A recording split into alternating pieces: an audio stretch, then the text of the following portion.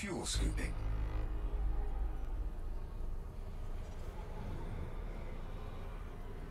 Yeah, my wife and I, we both right now we're on the Apple train. We use Apple devices.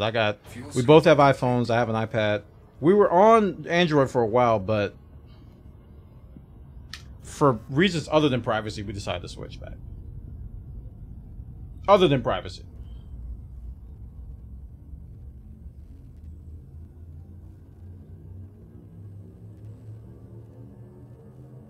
Four, three, two.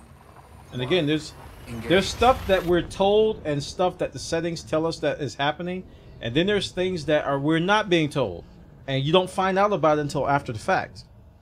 And I'd like to think that Google and Facebook are the only ones doing it, but I'm just gonna assume that that's not the case because there's money involved, and there's gonna be somebody that.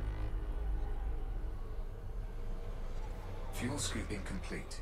Because, I mean, I used to, part of my professional career was like a lot of security software. And, there was a lot of data, pun intended. And just like a majority of data breaches originate from the inside the company. So, yeah, you can be told that your data is being protected, blah, blah, blah, blah. All it takes is one or two people inside the company, and your data's out there. Independent of what we're being told. 4, 3, 2, 1. Engage. Oh, and Twitch is getting. Boy. If you guys haven't noticed, if you look at Twitch, like the whole data, smart data, AI stuff, everything is now targeted. Like, look at Twitch logged in and then go to an incognito and tell me what the experiences are or how they differ, because they track a lot of crap now. Like, my ghostery goes nuts now with Twitch, and like I have a bunch of tracking blocking stuff, and it just goes crazy on Twitch. It's just like, and you can't stop it on mobile. This is how they get you, because there's not a lot of tracking blocking software on here. So you watch Twitch on mobile, they got you. They got your data. It's really, really big on Twitch now. Now I'm starting to wonder when they're going to be the next Facebook in the media. And here's another thing. Remember our private messages on Twitch? Y'all remember that? The private messages? Engage. And that data breach where people went to download messages and it had other people's messages in the data? And they just glossed over that?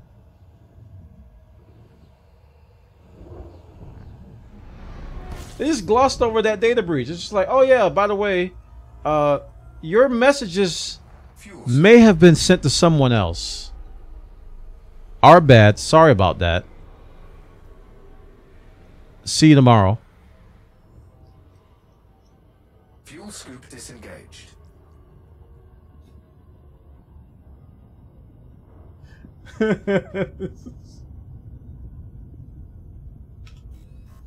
Oh man. Yeah. I guess I mean, if I had a child and I had to teach them about online safety, I would just basically say, just be careful what you put online. Assume that what you put online, everybody can see. 1. Engage. That's like a golden rule. Assume everything you put online, including cloud saves, including any devices connected to cloud, including live streams, chat, assume that everybody can see what you're doing. Everybody. And if you have that going in the back of your head and you can conduct yourself accordingly, generally you should be okay. Fuel scooping. So if you go in the chat room, if you use a chat program that destroys messages, but you assume that it didn't destroy it, you know, you're generally going to be okay. Fuel scooping complete. So when that stuff does come out, you go, ooh, I'm glad I listened, you know. It's almost like the rule of don't use passwords, the same two passwords in two different places. It's the same kind of rule, man. It's like there's password breaches every week. So if you use passwords in two different places, somebody's going to find that out. And that's why two-factor is a thing, man.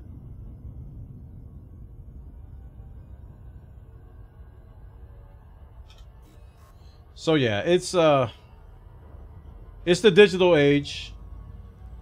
Privacy and security. I remember I was part of it. I remember when this stuff was first going mainstream, and 80 to 90% of people were against it. They're like, I don't want my data out there. I don't want you to have my data. Why are you storing my history? Why are you storing my cookie data? You know, people were all against it. We had the what's the software foundation people, the ESF, not ESF, the privacy foundation people. You know, they were formed because of that stuff. And everybody was against it. And it just slowly over time, through the battle of attrition, people just got worn down. Google came in, offered all these conveniences, and people just gave in. Fuel scoop disengaged. EFF, thank you. Yeah, EFF. Electronic Frontier Foundation. You know, and Google came in with all these conveniences. I blame Google, I'm seriously, because Google shifted everything. Because it did a lot of things right. And people said, I don't care what you do with my data. And Google had this policy that they had this policy of don't be evil. And they were using like Microsoft and other companies that were caught with their hands in the cookie jar as scapegoats. And they're saying, we're not going to do this stuff that these other companies did. And their motto was don't be evil. 3, 2, 1. Engage. My, have times changed.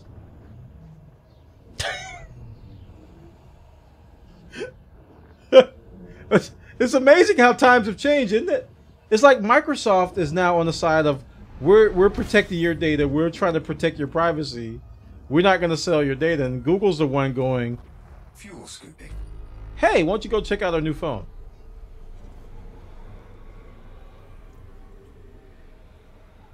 Fuel scooping complete. And now Google's really pushing their Chromebooks too. They're going after Microsoft. I saw some ads the other day that I was forced to. Thanks, Hulu. You know you pay for no ads on Hulu and they still show you ads? It's the biggest scam on earth. I don't know how they're getting away with it. Oh, I saw the story about the banks were getting data on your swipe patterns. Because the phone stores how you swipe and how you tap. And that data was being sold to banks.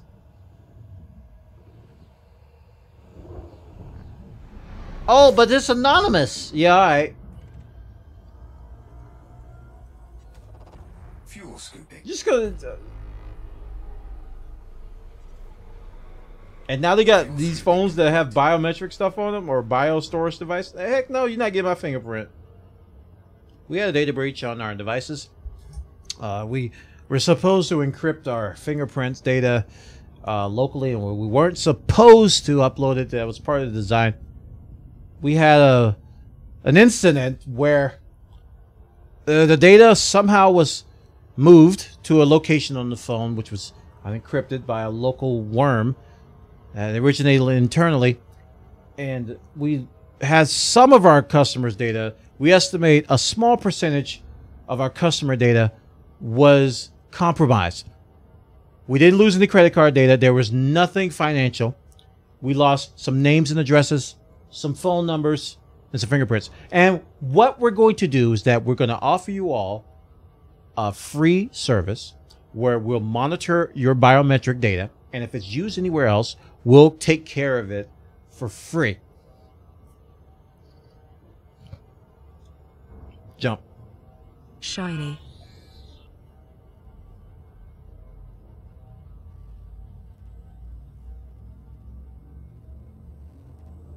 Ryan JC, you're using way too many napkins. 4, 3, 2, 1. I'm the happiest pessimist you'll find on the planet. Suggestions for webmail. DuckDuckGo had a good article. DuckDuckGo had a great article on that. I'm gonna have to look it up for you because they put out some great stuff about what they believe are some of the better sites. They're not saying they're foolproof or anything. And there was one webmail that they recommended. I don't remember what it was. Let's see. Fuel scoop disengaged. Wow, someone is sensitive.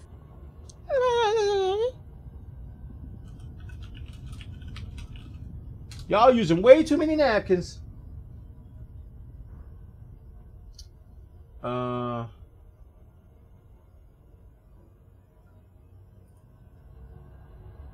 The article from 2017. Fast mail. I think it's one.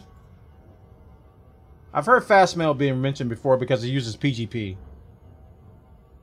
Proton mail, I've heard of that. Yeah, proton mail, fast mail. I've never heard of this Tutanota. What is that?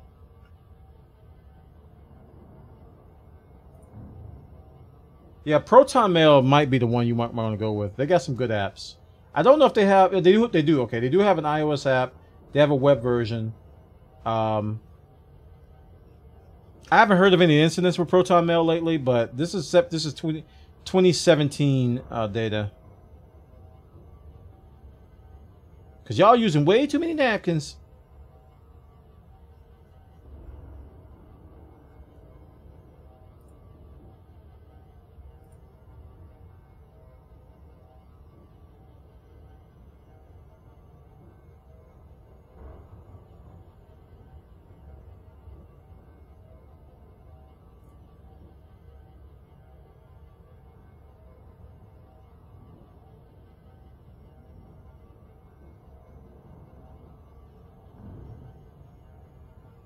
Yeah, I'm a big fan of DuckDuckGo. Big fan. Huge fan! Because they're using way too many napkins over there at Google. Jump. Acknowledged, Commander.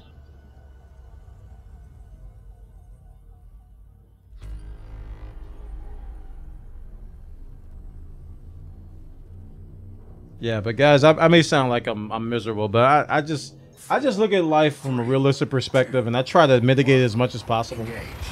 Because if you can be really miserable if you just worry about this stuff 24/7. You just have to live by a set of rules and just try to stick to them as best as possible. And just know that there's stuff that they're not telling you. This is just.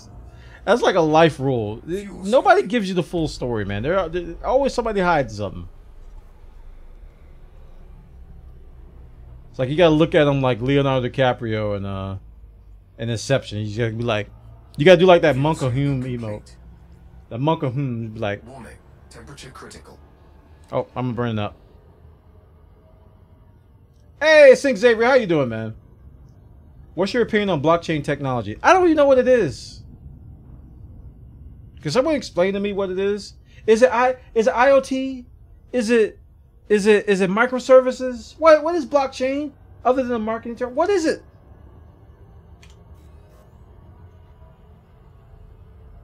I just heard all of a sudden this term came up, and from what I looked it up for like a good 6 minutes, less than that, and it was like, so they just combined everything into one term. Engage. Everything distributed into one term. Is that what it is? Is it like distributed services?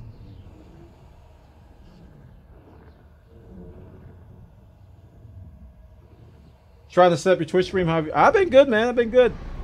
Been doing this Twitch grind myself. What is blockchain? Can someone explain it to me?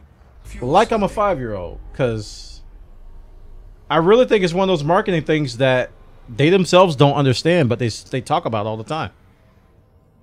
Yeah, use the blockchain. Mm-hmm. You having problems with your database? Blockchain it. Yeah. Your vending machine went out at your work? You need to install a blockchain on it. You get a new bike? I hope you put a blockchain on it. Oh, don't buy jewelry from there. You need to go up there and buy a blockchain. Jump. Aye, Commander. Distributed services plus a trustless DB plus self-correcting DB.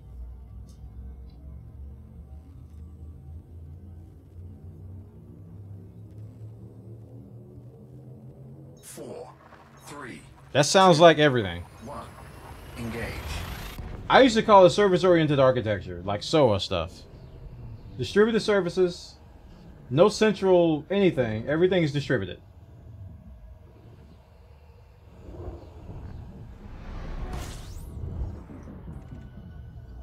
I mean, some of the stuff you're naming were characteristics of them, Fuel scooping. but it looks like they just segmented it off and just called it blockchain.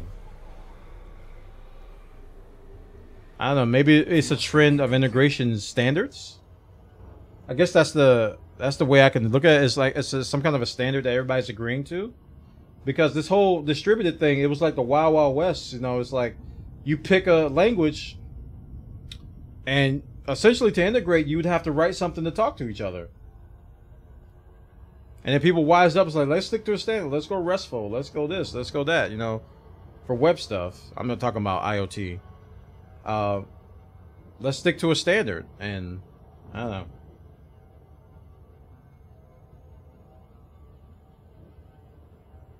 I mean, this stuff's been around for I don't know how long. It's just been called different things. So I really think blockchain is like the, what was the other marketing term? Big data. That was another big, big data was a big term. There was big data, blockchain. 2, 1. If you're in development, software development, agile. Oh yeah, cloud. Oh man. So many buzzwords to get you to spend money on stuff. I used to consult with a lot of this stuff, man. It came down to people. It always came down to people. It wasn't processes. It was always the people. Processes help, but it was the Fuel people. scooping complete. We had some weird adverts on TV. We were doing World Cup advertising. They wanted to use blockchain to change people's lives. The company that it's this pie in the sky stuff, man. Big data's my new gangster name. Oh, that's good. Yo, who is that? That's big data. Let's get out of here. Now playing not set. Shut up, girl. 3, 2, 1. Engage. But I mean, I'm not saying blockchain is not useful. I'm just it's a label for something I don't quite identify with. I've been out of the game for almost 2 years. Actually, September of this month, I'll be out of the game per se for 2 years. So all this new buzzword stuff, I'm just not up to date on.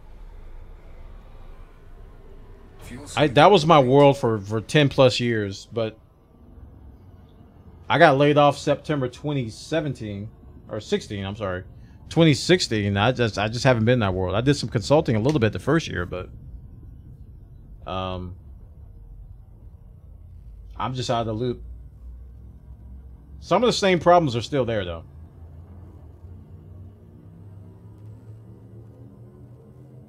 Four, 3, 2, 1. Engage. Wait, a transaction is written on a piece of paper. This piece of paper is then added to a binder filled with other pieces of paper. The binder is the blockchain.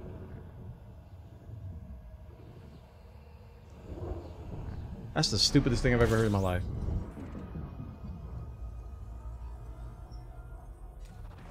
The internet is made of bunches of ones and zeros, and they drive big tubes. They got these big tubes, and you can imagine big dump trucks. You take the dump trucks and you move data, and it gets clogged up, and you blockchain it.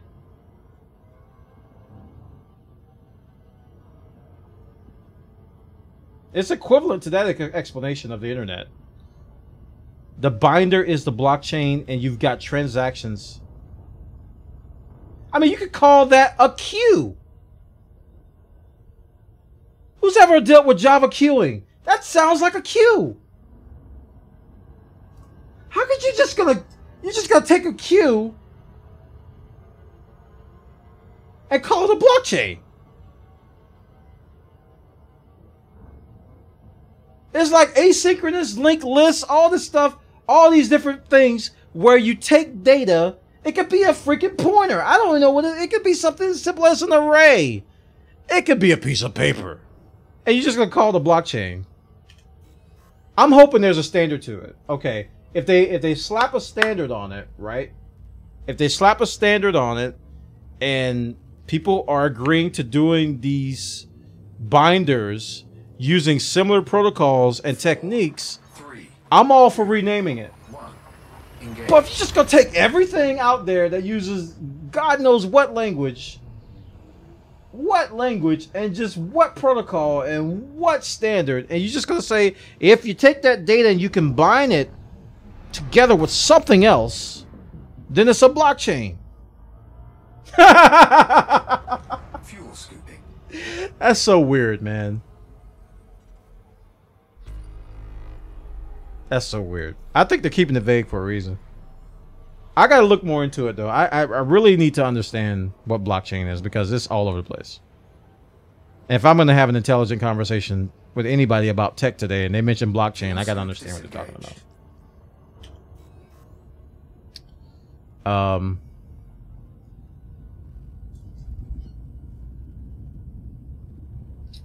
Yeah, let me permit you. It's a linked list of transactions. It's a queue. 3, 2, 1. Engage.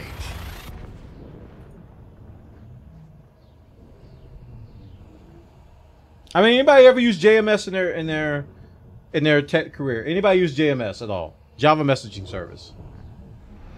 It was very common. I don't know if it's still being used today. It just reminds me of a standard Java queue. It just, that's what you do. You slap these messages. They could be transactions. They could be data. They could be blobs. It can be anything. You black box the whole thing. You don't care what it is. You just care about the size of it. Fuel scooping. And you just slap this up there, and then if somebody wants to grab it, it's like a bulletin board. Somebody wants to grab it, you can grab it. It's like a binder. You can take a page out of the book if you want.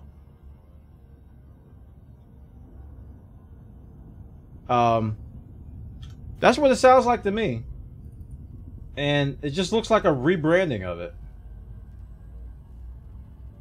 It is the brainchild of a person or group of people known by the pseudonym Satoshi Nakamoto. Are you kidding me? 3, 2, 1.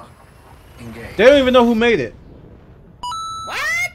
My longest boy ever. Wav. Boy, boy, boy, boy, boy, boy, boy, boy, boy, boy, boy, boy, boy, boy, boy, boy, boy, boy. Thank you, Pac, for the Bwana boys. Everybody show Pac some love in the chat. Fuel scooping. So they don't even know who did it, according to this article. It says it was made by a person or a group of people that go by a pseudonym. So was it aliens? Fuel scoop disengaged. I'm gonna go with aliens. But since then, it has evolved to something greater.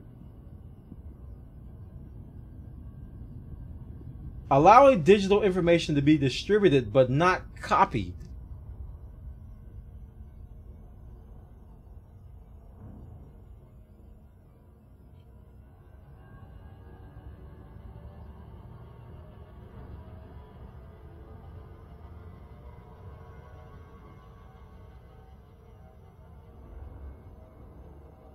You know what? Now that I'm reading this, I think they just wanted a marketing name for Bitcoin.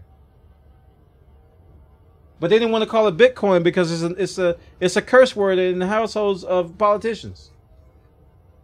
I really think this is a roundabout way of describing digital currency. Now that I'm reading this, it makes sense.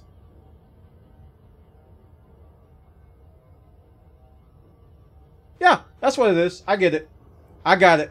I don't need to read anything else. I completely understand it now. I got it down. That was 2 plus 2 for me.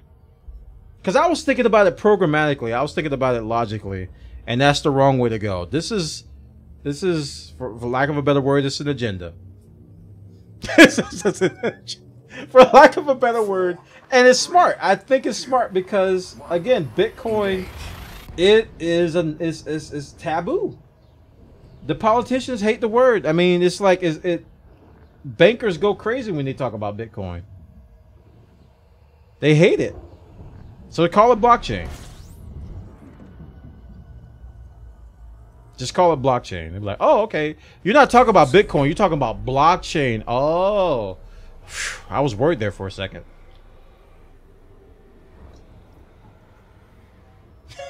It's free real estate.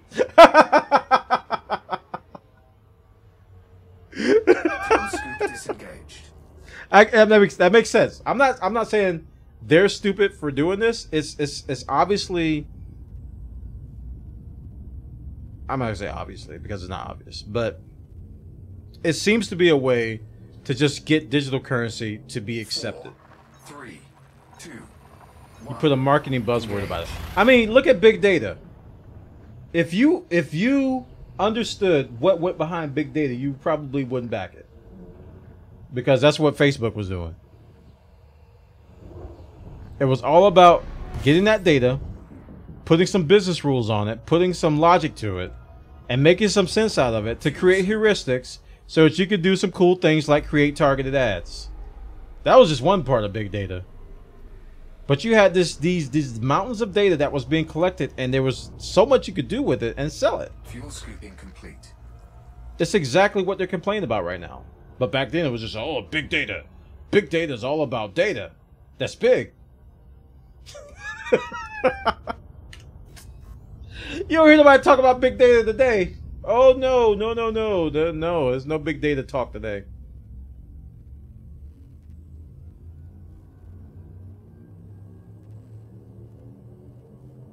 Four, 3, 2, 1. Engage.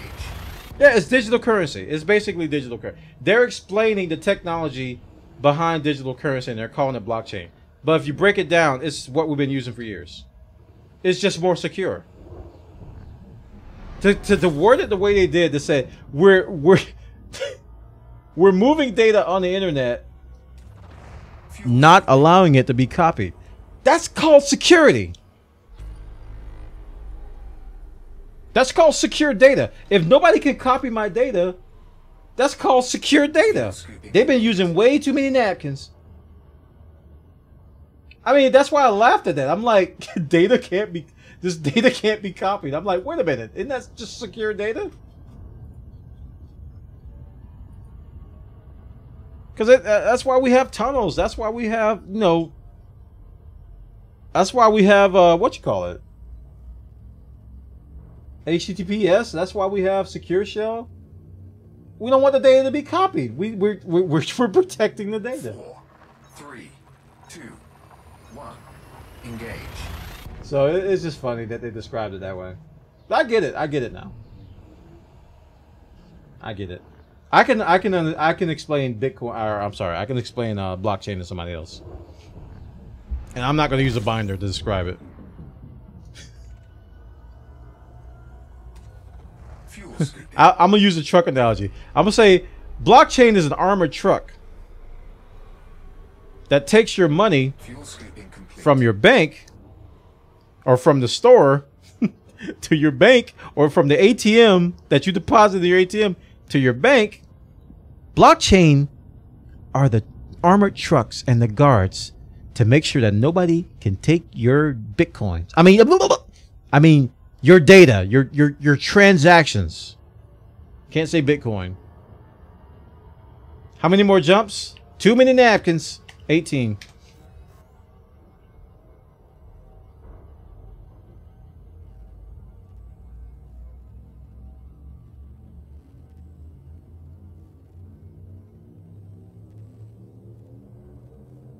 Four, 3, 2, 1. Engage. And they keep track of every piece of data that entered the armored truck and where it went. It's a clipboard. It's a ledger. The bags probably have ID tags. They have exactly what's in them. If they're good. Fuel I mean, it makes sense. I understand it now. It's less vague now, because I see why they're doing it. It wasn't the what was confusing me. It's the why that clarified it for me. And nobody ever mentioned Bitcoin to me before when I talked about it. And when I read that in that one article about how it was originally conceived, I think the wording was originally conceived 4, 3, for Bitcoin. 1. Engage. It clicked. And yeah, exactly, Lord Nargul. Bitcoin and digital currency in itself shakes up the traditional pillars that